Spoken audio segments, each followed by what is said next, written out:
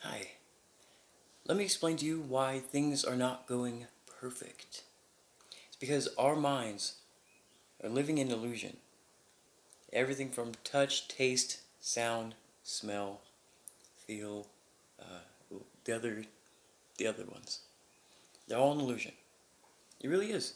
Because we don't understand the matter on this planet that we create these issues, such as jealousy, anger, your emotions. They're triggers.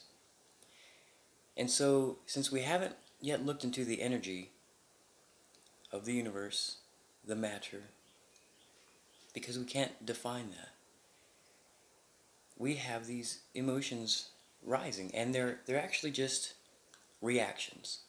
Your body is reacting when you see that guy with his new car and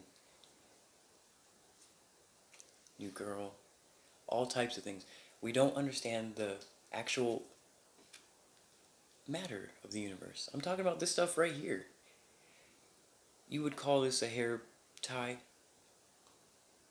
No, it's not that.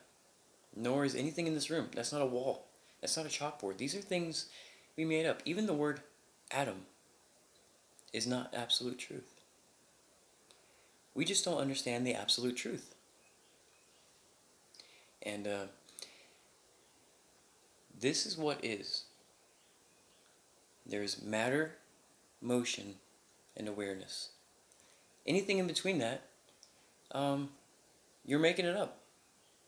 Those are the things that exist. You have made up concept. Like there's no actual anger in the universe. You can't point it. It's a chemical reaction within your mind from not understanding the universe. You see what I'm saying?